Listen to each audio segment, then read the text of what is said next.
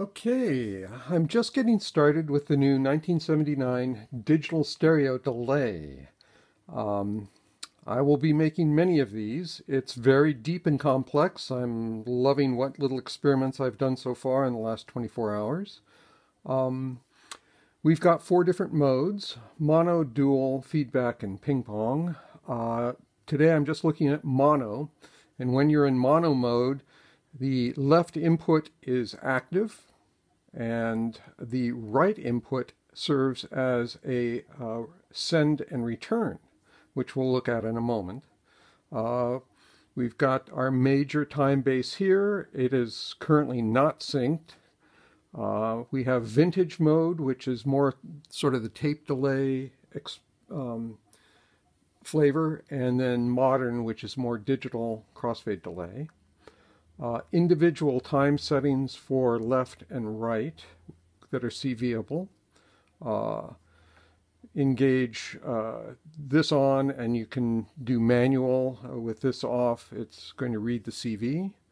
CV controllable feedback and delay mix, and you can also freeze in some of these modes. Okay, so I just have a simple pinging of the 292, and I'm also sweeping the timbre so we get, get some movement there. And this is what it sounds like.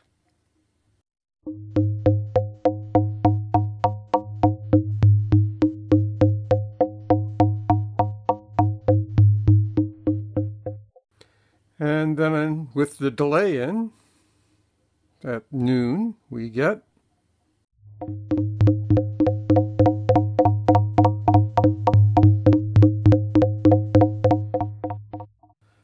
and now I'm just going to go through some maneuvers, and be sure you're listening to this in stereo. I'm basically going to start cascading the 281 function generator and sending its CVs to different spots that you should be able to follow. First is I'm going to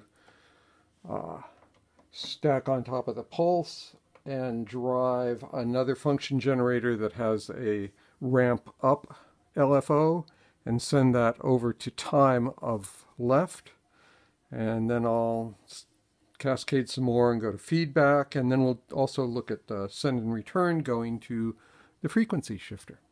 So sit back, relax, and enjoy the transformation of sound.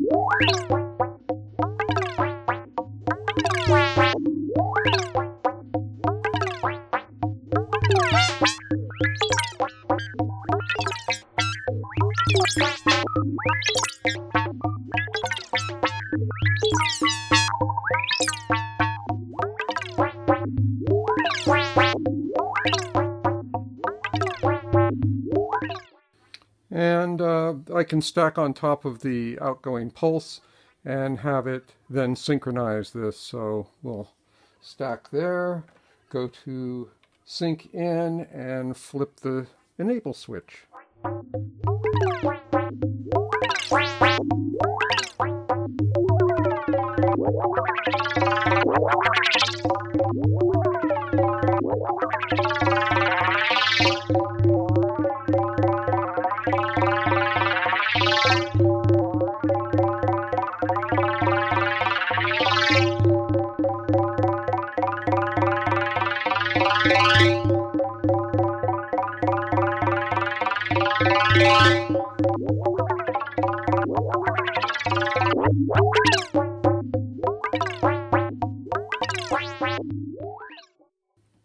Okay, there you go. Stay tuned for many more parts. Bye.